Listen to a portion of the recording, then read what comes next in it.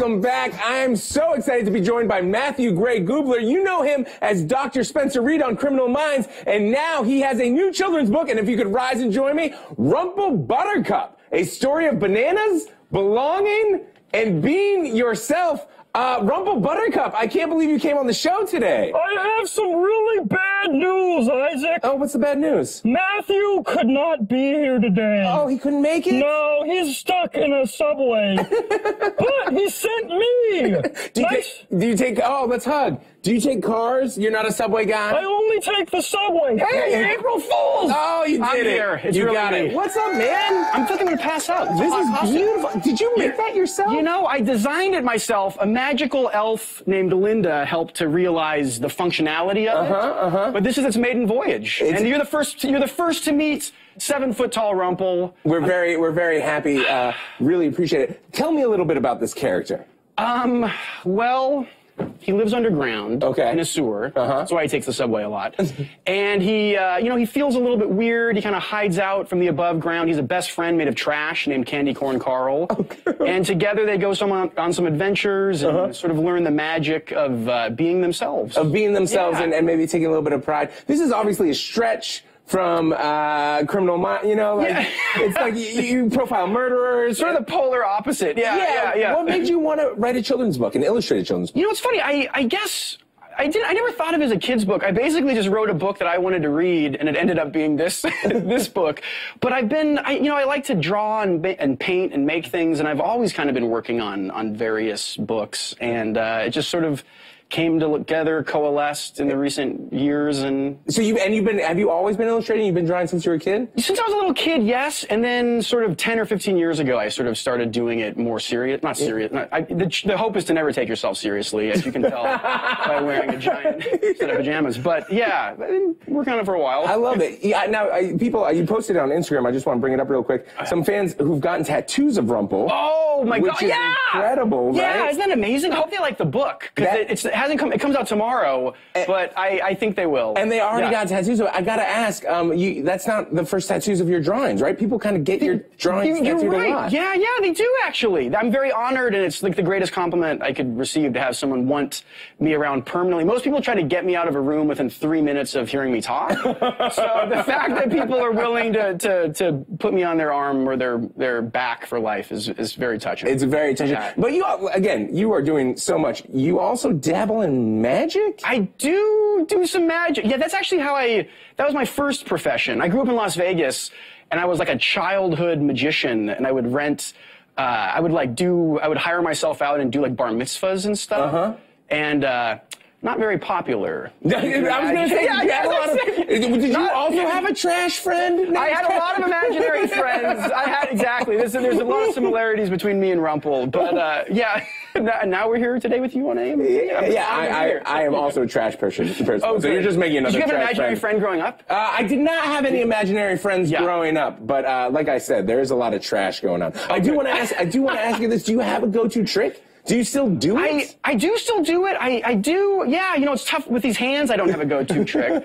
I know. You don't have to perform. I wish I thought I can do a sword through a neck pretty easily. Really? But we need a sword. Who's got Let's not. Anyone have a sword? No, we don't. I need a willing volunteer. We don't need that. We don't need that. But so you can still do it. You've still got it. Oh yeah. Yeah, I love it. You know, yeah. That's incredible. Also, season 14. Oh yeah. All right. What is it like to play a character for that long? You know, I feel so lucky that it's crazy to get to like.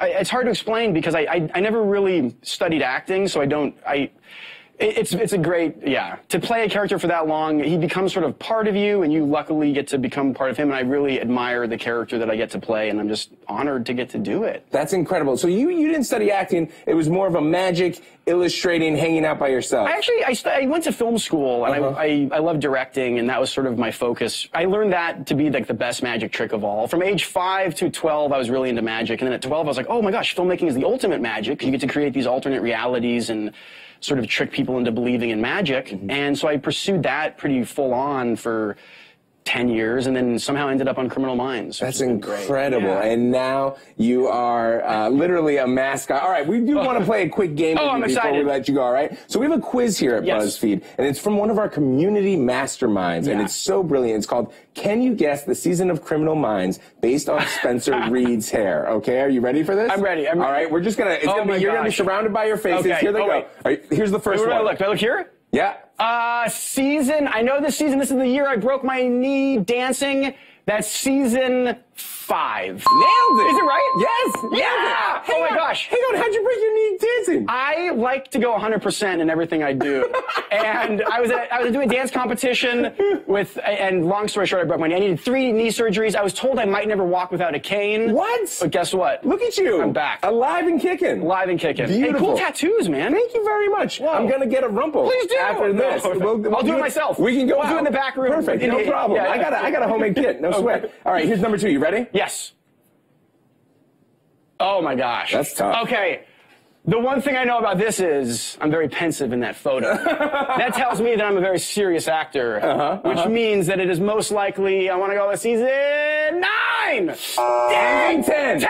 Season 10. 10. You were so close. You're so close. Jennifer Love Hewitt was in that year, though, I remember, because if you could cut wider, you would see her right here. Okay. She's taller than that. Okay. She's right there. I like you. You do look very pensive. All right, next one. Here we go. Here we go. Dang it.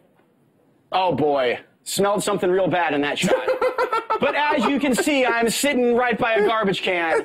I'm going to go with, let's see. You know, I can tell the seasons. I always do like a weird indie film during every hiatus from Criminal Minds. Okay. So my haircuts are typically dictated by what film I'm doing that summer. This was right after, I think, a film called 68. Let me think. That's season 7. That's season 7? Is it really? Yes, my man. That's crazy. You're really nice. good. Did I really get that? You did. No, we wouldn't lie to you. Yeah, all right? I'm you not an April Fool's guy. I'm not lying. I'm not lying. I'm not lying. All right, next one. And seriously, you've gotten so many haircuts too. Thanks. Oh, this is the best. That was when Steve Buscemi was on our show for a short period of time. I'm joking, that's me. I look like an earthworm with hair. I look like, basically... You mean way too hard on yourself. You look very handsome in this photo. No, thank you. That was, I wanted the character to develop. Part of the honors, I was a little nervous when you asked me this question earlier. I really got, can we start the interview over right now? Yeah, no problem. Live, right? Yeah. Action. I wanted, the beauty of playing a character for so long is you get to, in TV you often get to see characters develop, and to be able to take them from an earthworm with hair to a green guy on the AM. But that was season 2. That was season 2. Nailed it. I have your glasses too, by the way. Last one. I was gonna say that's probably why I thought you were looking so handsome. I'm just like saying glasses. Great on you, man. All right, last one. You ready? Yeah. Here we go. Oh my gosh. Woo! Dreamboat. I don't know about that. I don't know. Let me think. That would be season 6. Are you Nailed kidding it. me? Nailed it. Everyone but Come one. on, give it up. That's crazy. Everybody clap it up. Clap it up. Does that mean I'm incredibly vain? No, my fear is that I should not have been that good at that. No, but you got one wrong.